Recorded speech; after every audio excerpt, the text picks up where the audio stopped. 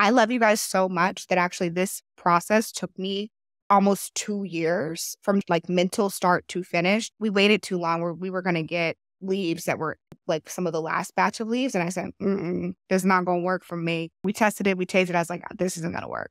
The girls are going to come for me for this. Okay. Hey, everyone. I'm Morgan Debaun, a passionate entrepreneur and life advisor. With the Journey podcast, you'll discover that success isn't about the destination. It's about the journey. I'm sharing stories of amazing people who've taken control of their lives. Join me on my own journey to discover the secret sauce behind reaching success with permission from no one else. Welcome back to another episode of the Morgan Debaun podcast. Today, we are getting into one of my favorite topics in the entire universe, which is matcha and my love for matcha and morning routine. So if you have been thinking about how do I live a healthier lifestyle? How do I become a morning person? How do I have more focus and more impact with the work that I do every single day by spending less time, but optimizing my health and my wellness so that I can have more focus? This is the episode for you. We're going to get into it. Morning routines are so important. And I know you guys hear this all the time because people make ridiculous claims about how they wake up at 5 o'clock in the morning on TikTok. I am not one of those people, but I do wake up early. And I've always been a morning person. I think it's because when I grew up, I drove from the suburbs into the city. So I had to wake up early to get to school and get past the traffic. And I've just always been a morning person where I get more work done in the morning than I could ever do at night. When I wake up in the morning, my routine is very straightforward. I wake up and I just kind of like lay in my bed for 15, 20 minutes. And I think, or I meditate, or I just have my eyes closed and I'm just like processing how I'm feeling. And then I get up and get ready and go to the gym, or I get up and I just get straight to it. So I've either taken a shower that night or I've taken a super quick shower and I get started. Quick breakfast, matcha, get to it.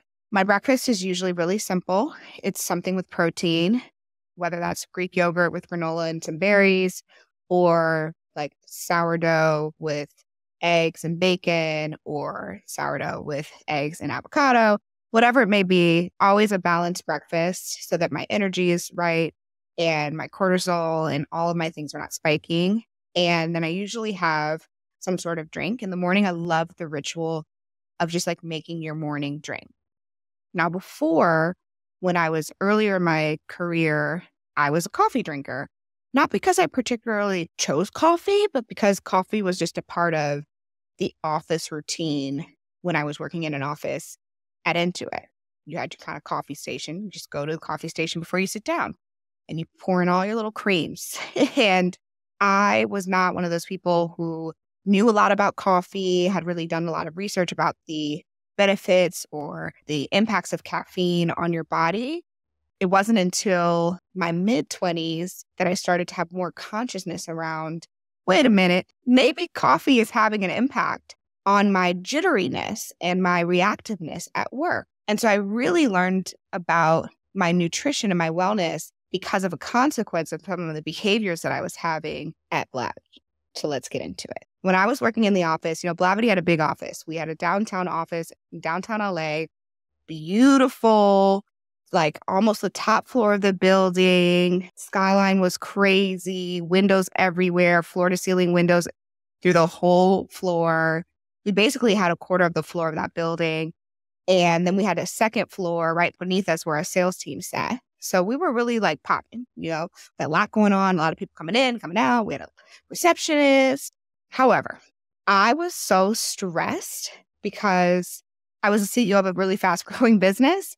And I was in that transition from being a founder and having a small team of like 15, 20 to that scaling process of going to 30, 40 people and really maturing as a company where we had to think about things like maternity policies and time off and paid federal medical leave and all types of grown-up company things that we hadn't done before.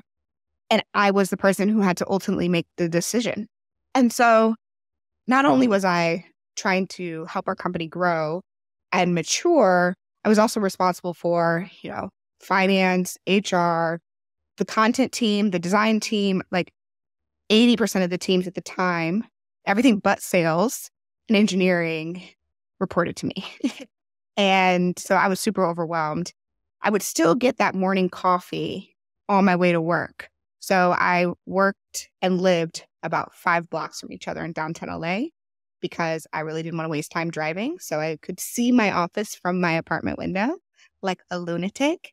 I was a little intense. Don't be like me, guys. But anyways, so I would walk to work every day and I would just grab a coffee on the way. And I started drinking things like oat milk lattes and cute little Starbucks drinks as my route to work went past the coffee shops every morning. And what I found was I was being really reactive and jittery. I could get through a lot of work, but my energy felt rushed. Like I felt like I was constantly rushing through decisions, rushing through conversations, rushing through emails. I also lacked information retention. There were times when my co-founders would literally get so frustrated with me because they're like, you are changing your mind right now. Are you actually changing your mind? And I would feel gaslit. I was like, I didn't change my mind. What are you talking about? But I was having a difficult time because I was making so many decisions in a short period of time, retaining information that I was changing my mind. I couldn't figure out or identify what were the causes. There was multiple causes that were causing me to be awake, alert, quote unquote, productive, yet ineffective with the impact of the work that I was doing on Blavity, my job as a founder, CEO, and then just generally my energy levels and happiness. So one day I hired this woman named Love to work at this company. She was my chief of staff. This was my first chief of staff I ever had. And Love is a vegan. And Love drank matcha every day. If you know anything about vegans, you know they have to eat a lot more volume of food than like the rest of us because they don't eat meat. So they need like more food to feel full. Love walked in every day with a double shot of matcha latte and all this food. And I just remember being at meetings like, girl, you are still eating right now. Like, why are you bringing your food into this meeting? I'm trolling her a little bit right now. Love still works at Blavity today, by the way, so I can say these things. But as I got to know her better, especially as my chief of staffs usually work really, really closely with me. There were times when she had 2 cups of matcha instead of getting her double latte. She'd just get 2 super hot matchas and bring them in, and she'd be like, "Do you want one?"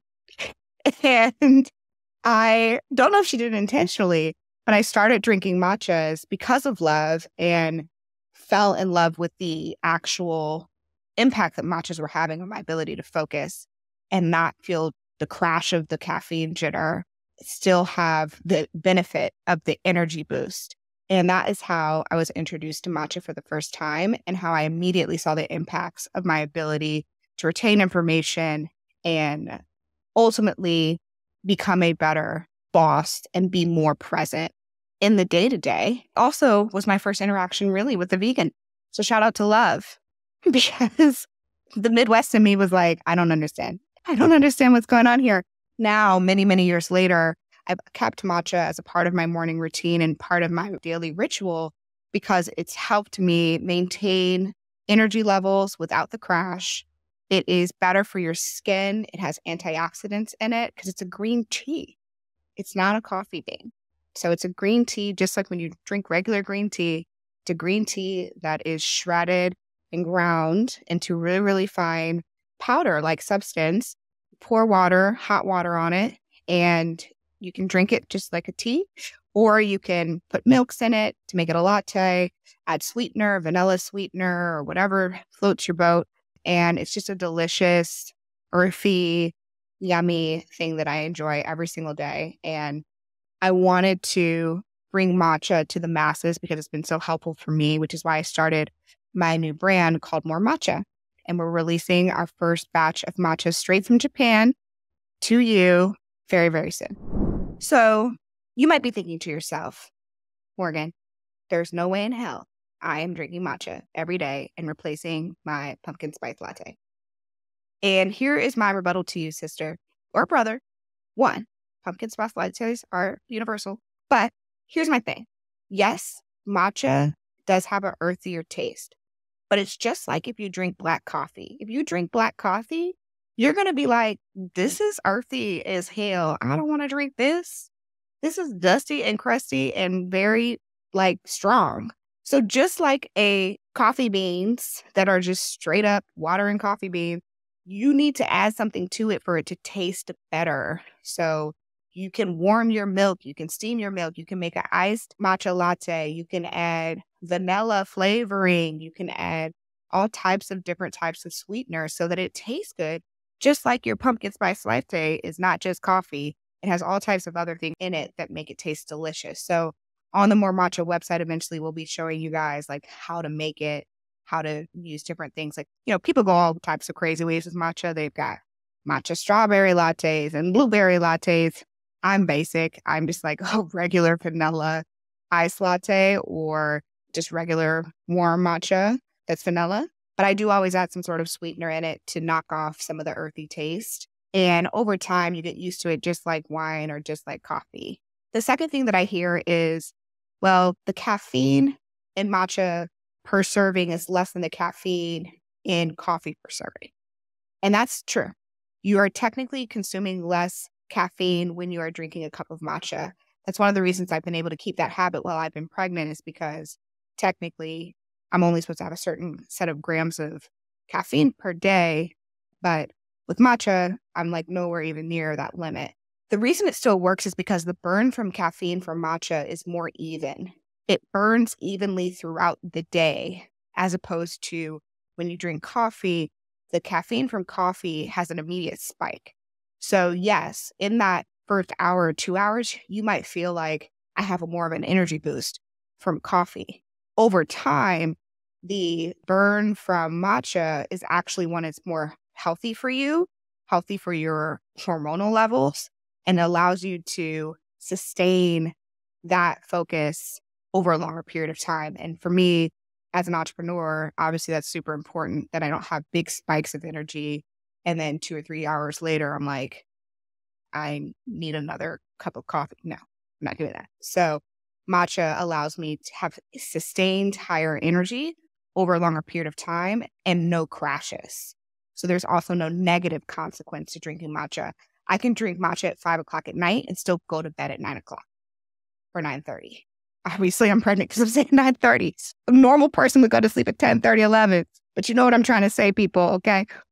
If you have coffee at 5 o'clock, you probably are not going to be able to go to sleep as easily, because it's like disrupting your ability to manage your energy and go to sleep. You're still super wired. So matcha in the afternoon is also very possible. And that's something that for me is a game changer, because it means I don't have to just wake up and get to my cup.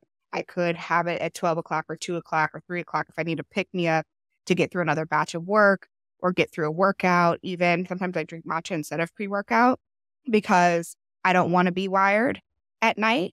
Like a pre-workout, if you take a pre-workout at 5 o'clock after work to get to the gym, like you're still going to be awake. You go to, like, you're trying to go to sleep. Some people drink matcha before their workout and then they're able to still have that energy boost, but, be able to go to sleep when they want to go to bed. The last thing that I hear all the time from people when they're like, they would like to try matcha, but they don't actually make the leap, is they think it's too complicated. They're like, it's too many steps. And I think that whoever is the matcha marketer of the world, or whoever decided that this was the matcha process, like, I get it. There's ceremonial benefits to matcha, but I'm a bit of a basic bitch. And like, you don't have to do all that. Okay. You don't have to sip the matcha and like get the special little thing that people use to swirl the matcha in the special matcha cup. You don't have to do that. Okay. I use an electric whisk. The cup I'm drinking my matcha out of, you do have to heat the water, which you do with coffee anyways. And that's it. Like, it doesn't have to be that complicated. You pour the milk in there, throw some ice in there, call it a day. Okay. So don't let the Instagram version of making a matcha prevent you from adding it to your routine or giving it a try. And the last tip I would give someone who's considering making the leap is the quality of matcha actually matters a lot. So in the same way, the quality of coffee matters, quality of matcha matters. If your matcha has a light green, yellowish tinge, it is a low quality matcha, which means that those matcha leaves were harvested in some of the last batches of the season. Matcha that you want is matcha that's in the first or second harvest of the season. And that will look like a bright green powder. Deep green, bright deep green. Okay. It looks wealthy. If your matcha looks musty and crusty and dull, it's not going to hit right. And I think that's the other experience that we're seeing is that matcha is actually really expensive because it is genuinely an imported product. And so when we're going to random restaurants or cafes, they're using a really cheap matcha because they don't want to pay the price. So that's your experience with matcha is just like some random cafe down the street that's using a generic ass matcha, then yeah, it's probably going to taste really bad. But if you go to like one of my favorite places to get a matcha in LA is a place called Verve. Verve Coffee has a great matcha. Or if you live in New York, there's tons of places to get really high quality matcha. So if you go to a place that uses the right type of leaves, then it's going to be a richer, creamier, more delicious experience. And Mor Matcha, my matcha brand, will give you that experience at home as well. So when you see the price, just remember, this is not a last batch, bitch, okay? This is a first batch, bitch.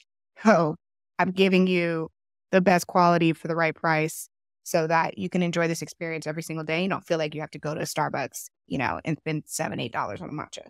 I love you guys so much that actually this process took me almost 2 years from like mental start to finish to the product to getting landed because we missed the season to put in our order for the matcha because matcha leaves are only grown during a certain season in Japan. And if we had waited too long where we were going to get leaves that were like some of the last batch of leaves. And I said, this is not going to work for me. We tested it, we tasted it. I was like, this isn't going to work. The girls are going to come for me for this. Okay. We waited a whole nother year to get the right batch and to make sure that you all are getting the best possible quality matcha. And frankly, we will probably hit supply chain constraints in the future because it's not like I can just, once we sell out of the product, I won't be able to just like go get more because I'll have to wait to the next season. So this is not a wealth grab for me. This is really a lifestyle thing that I wanted to share, something that I love with you all. So I hope that you try it when it comes out. You can pre-order on Mor, M-O-R, matcha.com, like more for Morgan, matcha.com. And put in your pre-order. And I hope to hear about how matcha has impacted you. Peace, love, and matcha. Bye, y'all. Have a great day. Thank you for listening. Download the podcast, subscribe to the newsletter, and send me pictures of your matchas that you're making on Instagram. Thanks for listening to the Journey Podcast. If you enjoyed this episode, make sure you leave a review and head to our Instagram and YouTube to leave a comment. I look forward to hearing how this podcast has made an impact on your own journey.